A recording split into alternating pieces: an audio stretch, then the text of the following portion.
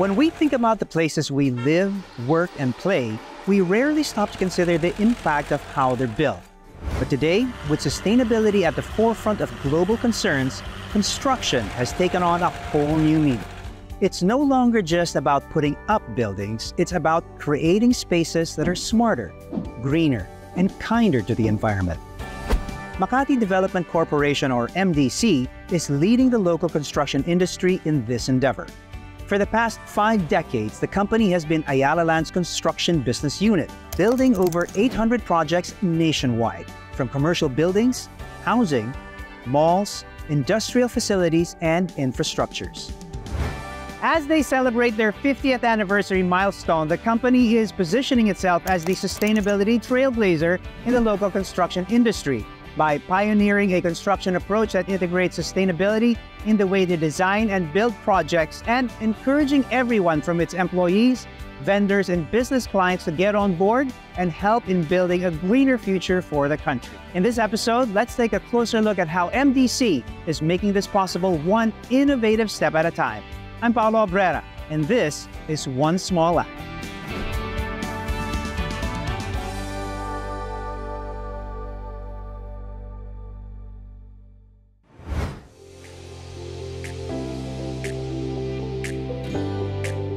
We spoke to MDC's Chief Operating Officer, Robert Bugs Baffrey, and Jeremy Acosta, head of MDC's Architectural and Engineering Division, as they share how MDC integrated sustainability into its business ecosystem, catalyzing green construction in the local industry. All right, Bugs, let's get straight into it. Sustainability, the construction business. Why do you think it's so important to combine these two things, and why does it make a lot of sense to do it now? It ultimately comes down to the fact that, simply put, the construction industry is contributing 40% of global greenhouse gas emissions. And we felt, as MDC being the largest contractor in the Philippines, it's really important for us.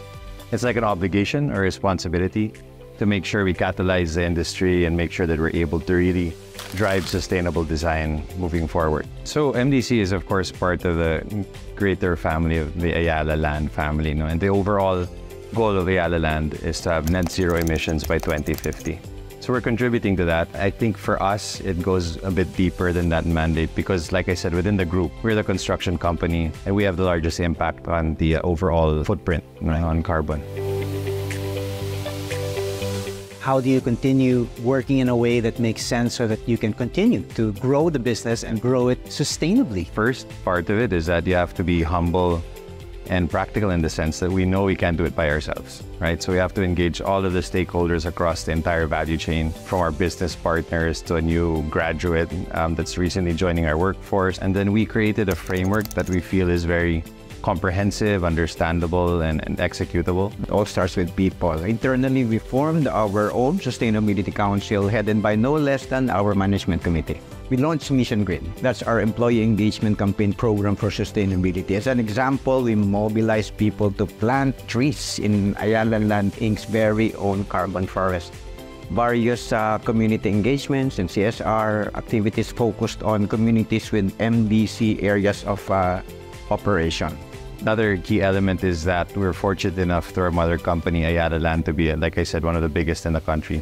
So we're able to leverage our scale to be able to influence suppliers to do things in new ways. We imbibe sustainability not only in our people through internal stakeholder management, but also in community development. 33% of our total workforce are local hires. In the absence of skilled workers on certain sites, we train people. We have our own TESDA accredited skills training center. Let's talk about construction in particular. Can we talk about some of the practices and some of the new materials and ways we go about it? Ensuring the sourcing of eco-friendly construction materials, we are implementing sustainable supply chain. We started this by advocacy events. We have vendors cap behind. We exchange ideas with our vendors, and we also have our own MDC Builders Expo. We call it BuildX, forging sustainability partnerships with our vendors to influence them on winning their part in the supply chain. Let's help people understand what it is about construction and development that really has such an impact on the environment and on the planet as a whole? It's really, three main things. It's concrete, it's steel, and it's the transportation required to get the concrete and steel to the project sites. For steel, for example, is the use of green steel. That is 87% less carbon footprint than the conventional steel that is made of recycled scrap metal that is manufactured using an electric arc furnace powered by renewable energy. And this is supplied by Steel Asia, our biggest steel rebar vendor partner. We signed a MOA with them to make this happen. When you say concrete, it means cement, sand, and gravel. Our answer is green concrete, and that's 24% less carbon than the traditional. We use fly ash to replace cement. It's a byproduct of coal burning from power plants, and we are the largest producer of green concrete. Obviously, you don't do this yourself. You don't work in a vacuum. You work with suppliers, you work with vendors. How much of an uphill battle has it been to convince vendors to embrace the same sustainability practices that you guys have committed to? Well, it's been a really uphill battle. But at the end of the day, most especially those that are at the higher side of the carbon footprint, they have been very cooperative. The rest may take quite a while for them to imbibe. That's why we do this external activities for them to be engaged. When we return, we'll examine how MDC uses innovative construction methods such as modular construction and transition to new energy through the use of EVs in construction, and how these efforts help them achieve their sustainability goals.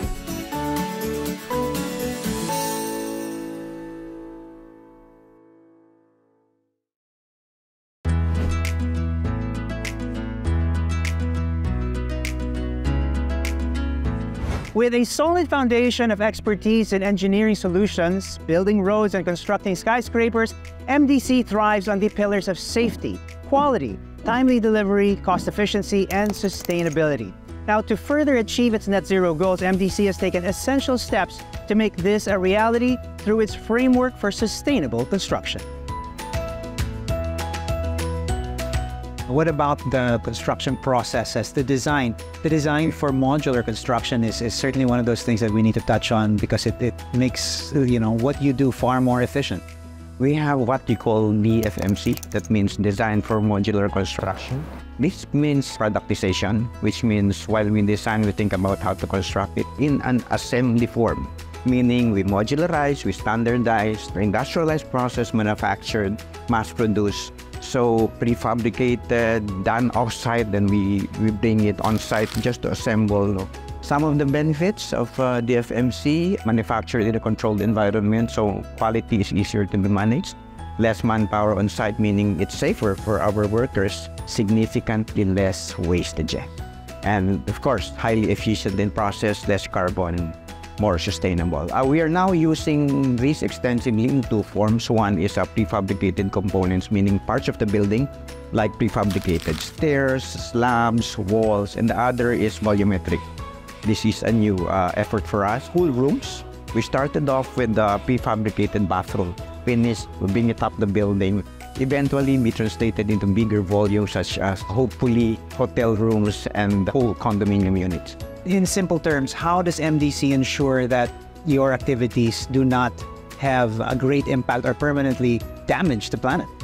Our advantage is that we have the capability to manage a project from end to end. Even before design, technical due diligence, of course design, and then construction. In technical due diligence, we define the factors that we need to preserve.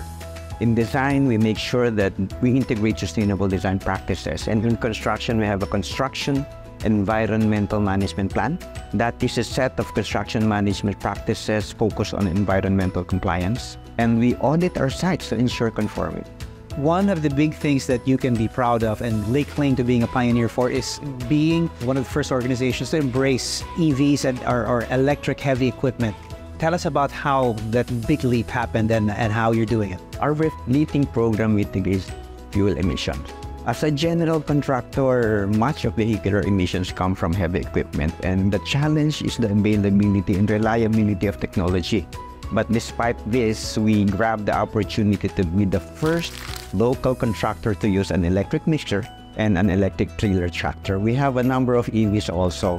We purchased from AC Mobility And that marks the start of our long-term refleeting plan. Our refleeting program future-proofs the company, manage the risk for volatile oil prices. We are therefore starting to establish infrastructure for EVs, like charging stations. Even our own MDC Corporate Center has its own charging stations in the building. Our EV program aims to achieve zero emission, zero fuel costs, and of course, our vehicles will be quite state-of-the-art and ahead of its time. The common, misconception, or perhaps it's true, is sustainable practices cost more money. Sustainable practices need more effort. Sustainable practices means changing the way you used to do things to a system where it's not what you're used to and there is a little bit of a learning curve. How big of a challenge has it been, and how much really is it a challenge to change? Yeah, I mean, it's a great question. Ultimately, we're a business and we have clients, and just to be very honest with you, the trend is changing, but ultimately sometimes the clients just want the cheapest solution available. And sometimes that doesn't always match with sustainability, but I think that's where the innovation comes in. That's where the drive comes in to look for solutions that are, not just more environmentally protective, but are also still cost neutral at the very least. We're employing things like electric vehicles. And we study that because ultimately you have to make sure that the total life cycle cost is at least neutral, and we found that it actually is, given the price, of course, of fuel now. So that's one initiative we're looking at. It's things like that if we're able to scale up, but still keep in mind that the customer has to balance different values, and they want to be sustainable, I think, but they also have to run their business. So it's about finding a way to merge those two, as you said. What can we look forward to moving forward for MDC? What are the big plans on the horizon? We will significantly reduce our emissions. We will be scaling up sustainability initiatives with high impact results, maximizing the use of renewable energy, well-established EV ecosystem, electric transport, electric equipment, technologically advanced and eco-friendly materials, institutionalize sustainable construction methods, and also reinforcing this vision is our advocacy for green building certification. We have dedicated team of accredited experts, professionals for certifications like LEED, EDGE, WELL, BERDE, and so forth. We offer this to our clients for them to reduce the impact of the building sector to global warming and natural resource depletion. We're at the start of our journey, I'd say. I think we're leading the industry, catalyzing the industry, and pioneering, so to speak. But I think at the end of it all, it's about at least starting somewhere, right? And getting that proof of concept that we can do this. To be honest with you, it's about the people of MDC, and it's about people, finding that culture of really caring, and not just something on paper, but something that's really sincere and genuine, in that they do want to do things differently. They do want to protect the environment. They do want to ensure that we continue to build places that people love, but the people that live there can really genuinely say that this was built the right way, protecting the environment and the planet. So we're at the onset of something great, but it's going to take a lot of bravery, for lack of a better term, to really realize we have to do things differently. But I think, we're getting there. I think at the end of the day, there's a common vision across different stakeholders that's starting to take root. So we're hoping that continues to grow. Sustainability isn't just a buzzword. It's something that we all have a stake in. MDC is proving that by rethinking how we build, we can make a positive impact on the planet, one project at a time. Whether it's through reducing waste, embracing green technologies, or partnering with like-minded suppliers, their work shows us that every effort counts. And just like MDC, we can all do our part because big changes often start with small, meaningful acts. Once again, I'm Paulo Abrera, reminding everyone that we may have a daunting task ahead of us, but we've got the solution as long as we all pitch in. And it all begins with one small act.